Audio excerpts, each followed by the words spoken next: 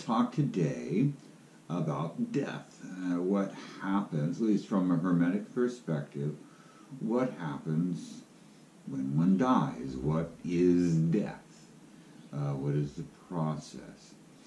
And probably say something a little bit about the process of grieving as well, because that's the other part of death. Sort of two separate things here. The death itself, what happens, the process, and our reaction when someone dies. We have a mental body, an astral body, and a physical body. They are conjoined together while we are alive in material form. What joins basically the mental body and the physical body is the astral body. It's the medium of connection. It is what connects our awareness, our mental body, to our physical body, is the astral body, the sentient self. So, when the physical body dies, we still have an astral and a mental body. So what happens is the astral-mental body separates from the physical body because the physical body can't support life anymore. And so it doesn't need, the mental body doesn't need that astral connection once the physical body dies. It's only there because we have a physical form. So the astral-mental body exits the physical body. Then what happens is the astral body begins to disintegrate, to dissipate. Now that's not like a gas dissipating into the air. The astral body is not gaseous. The astral body is composed of our emotions, essentially. It is our personality, our character. So that is what disintegrates, begins to disintegrate the moment we die.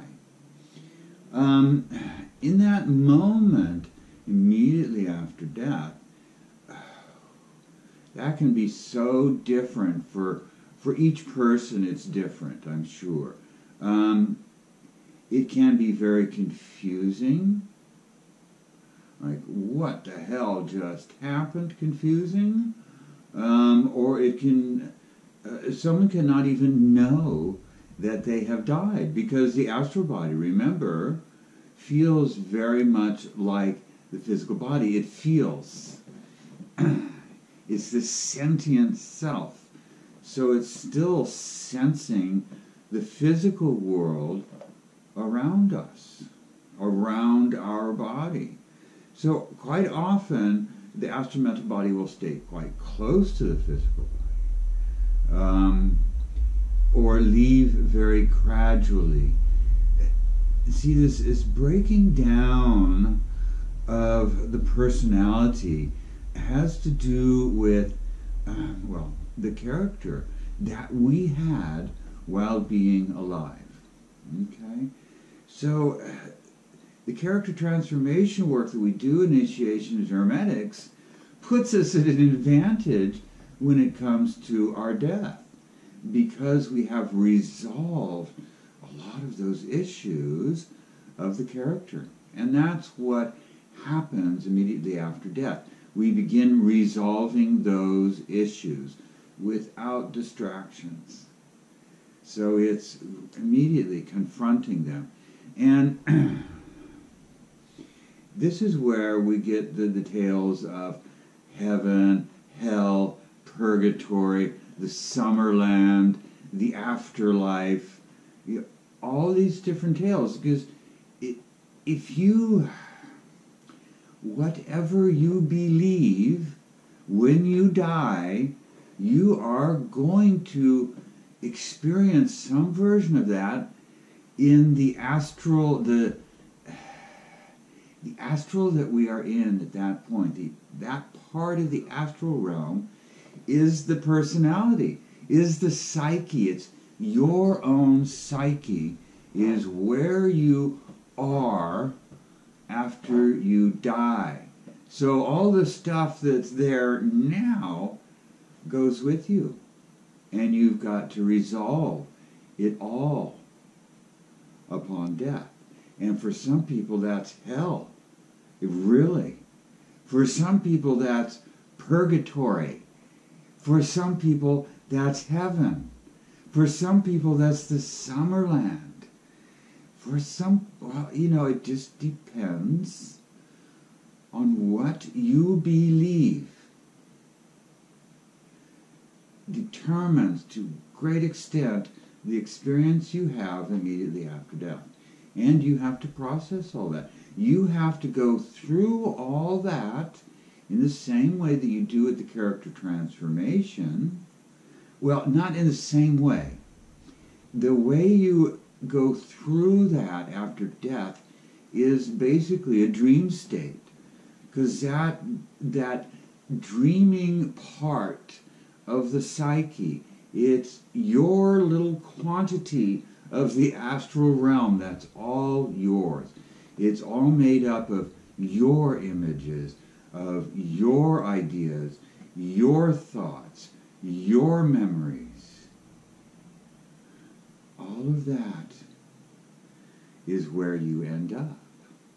So you might meet relatives who have died. Well, yeah, because that's what you believe, so that's what you will experience. You will experience a version of them, and eventually, as you process through all of the stuff, leftovers from your life, and you get through it all, you get to the objective reality. You briefly experience the astral realm itself, the pristine universal astral realm, which itself is a transitory state between incarnation and excarnation. You know, when you're incarnate and when you're not incarnate. So you are reverting to your solitary self. Just the solitary self, or as I would say, the air and fire regions of the mental body. And ultimately, you're in the fire region of the mental body. Now, at a certain stage in one's process of incarnations, one's sequence of incarnations, when you reach this point of being in the fire region of your temporal mental body, the true solitary self or individual self, the Tiferet self, you will have an experience of your greater self. And this is where it comes the idea that you decide, you choose how you are going to incarnate this next time, okay? You choose a certain work, that kind of thing. That's where that imagery comes from. That's not really an accurate image of it, but it is how the psyche interprets what happens in that region of your awareness. But not everybody has that experience. For most people, the reincarnation is just automatic. There is no pause, shall we say. This doesn't happen in regular physical time sense. So then, you know, you reach that point of clarity, at any rate, that point where you are just your solitary self, and then you descend again. The solitary self descends, and returns. It descends and returns. It's constantly this alchemical motion of solve et coagula, solve et coagula, solve et coagula. We do this over and over again, and it purifies us. You know, it is literally an alchemical process of purification that lasts through untold number of lifetimes. Okay? So we return. We begin to adopt an astral body. We inhabit, as human beings, we inhabit a gestating egg within a mother. That is our first contact as an incarnating being with existence, is in a womb. Okay? That point we're getting to sense again, you know, what it's like to be in this body that is foreign. You know, we don't really know, we don't remember how to work these muscles. They're not working quite right anyhow. And slowly, we get a little more accustomed to it. We receive impressions from outside of the womb, from the mother. And then, plop, here we are, fully incarnate beings again. Okay, that's the process. You know, then we live our lives, we got all this stuff going on, we develop these characters and these personalities, and then we die again. And we go through that process once again of shedding all of the astral that we've accumulated through incarnation and return to the sentient self and then descend again. Over and over. Over and over. It's the most common thing. Next to birth, it's the most common thing. Everything that has a physical form dies in some way or another. It dissipates back into its essential structure, essential physical structure. It all does. You know, some things may last millions, billions, trillions of years, but eventually they disappear. They cease to exist at a physical level. That's the nature of the physical realm. It's temporary. You know, all of the forms, it's the realm of form, which is infinite and eternal, but the forms are all temporary. They always are. Every form is temporary. Nothing lasts forever except awareness. That's the one thing that lasts forever. That bit of the I that is alive in everything lasts forever. It just changes forms, like we change underwear, you know? It's constantly changing form. That's what life does. It takes form, gives up form, takes form, gives up form, over and over and over and over. So it's nothing to be afraid of at all. Nothing to be afraid of in reality, but we are, most of us are afraid of what's in here, of our psyche. We are afraid of ourselves. And so we develop this fear of death. You know, that's aside from the loss that everybody else experiences when we die. We don't lose anything. You know, we lose the things that we possess in the material realm, but We don't lose the memories. We don't lose the love we've experienced. You know, we don't lose the things that really matter at all. We just lose the physical, ephemeral things. So that's the only loss that we experience. We don't lose other people when we die because their awareness as well, you know? So when we become pure awareness, they're there with us. We don't lose others when we die. But those of us who are still alive, we experience loss. And that causes grief. That causes sadness. That's loss, you know. That's emotional loss. The absence of a person in our lives whom we have an emotional connection with, who we depend upon in some way for some sort of emotional fulfillment. That's grief. We have a loss. Unless you don't see it that way. You know, again, it comes down to what do you believe?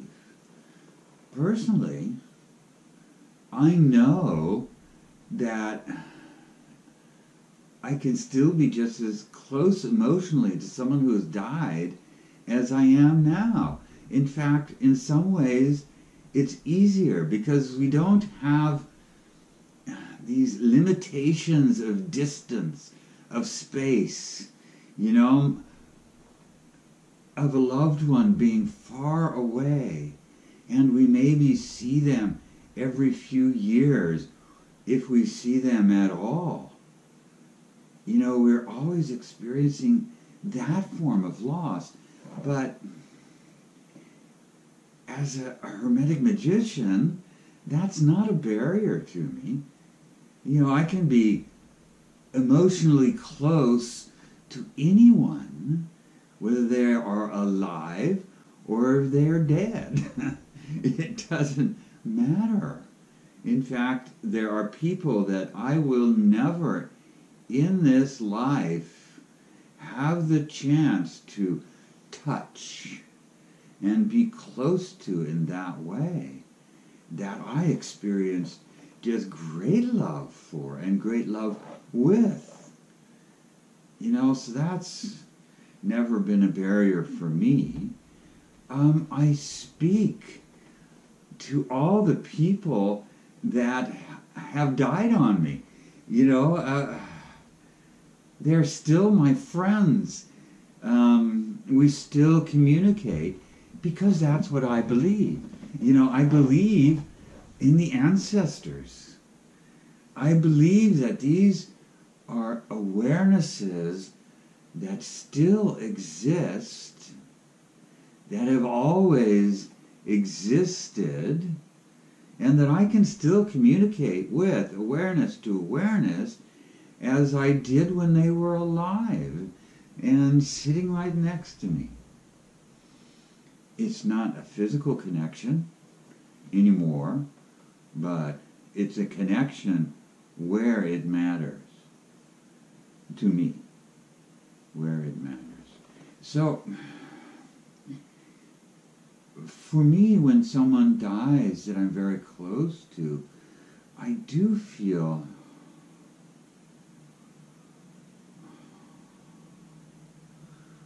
a physical sense of loneliness. But it's generally very temporary for me because then I connect with them, you know, astramentally, and that loneliness disappears. But they're you know, I can't touch them, you know, and there's something special in that ability to touch the ones we love, and that is what we lose. And it was inevitable. You know, that's always what we're going to lose. That is always what we lose from all the people we know will at some point die. If it's before we die, then we lose them in that way. And if we die first, then, hey, we still lose them in that way of being able to touch them. You know, it's inevitable. It happens.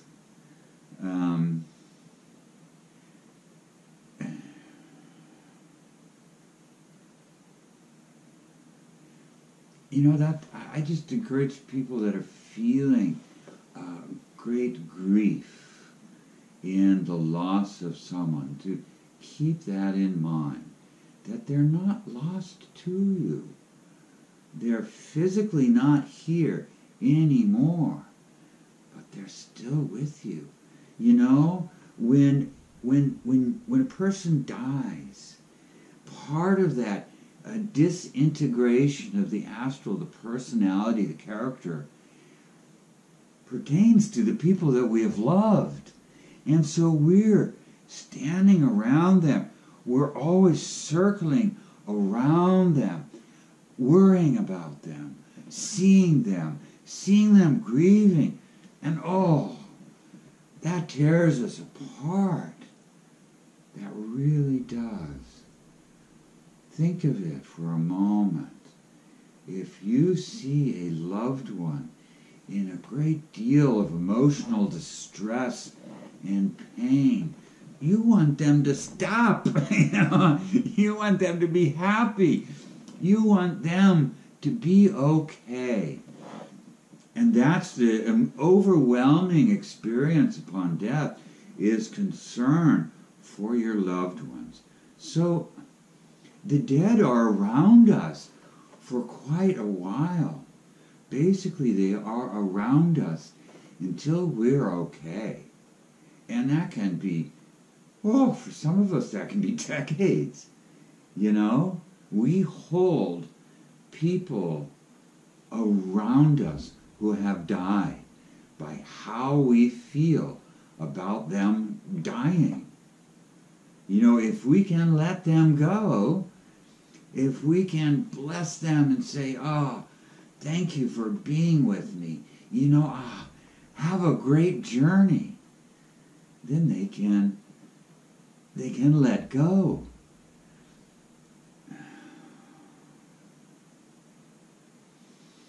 I think the Egyptians probably understood this the best.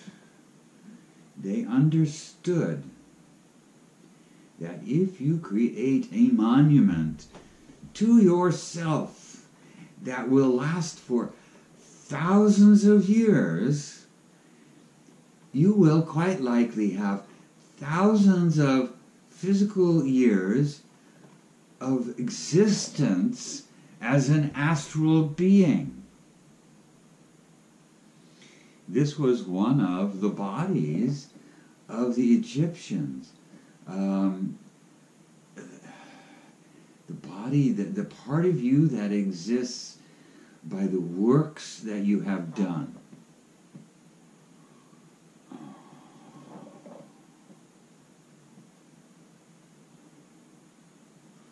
That preserves a part of you, a part of your astral body, your astral being, is preserved in the works that you have done for as long as they remain an influence in the world. And, you know, of course, that will end as well. Everything ends, but that can, you know, we have examples of that lasting for tens of thousands of years.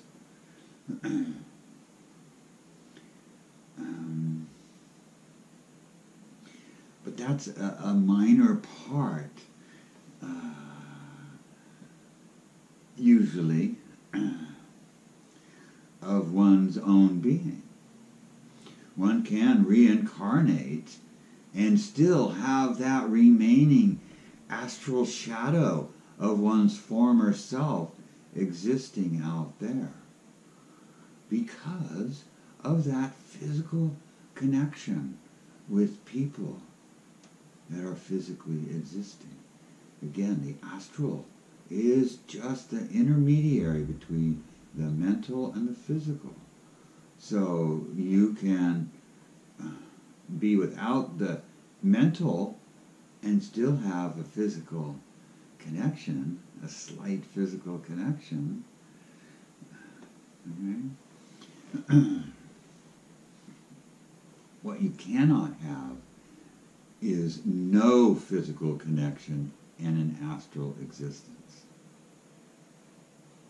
The astral cannot exist without physical connection. It can linger if there is no mental connection, but it will, it will inevitably dissipate. It just takes longer. So,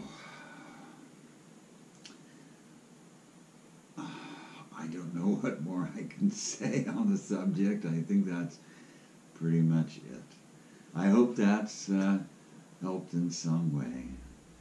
So, I'll see you again. Bye-bye.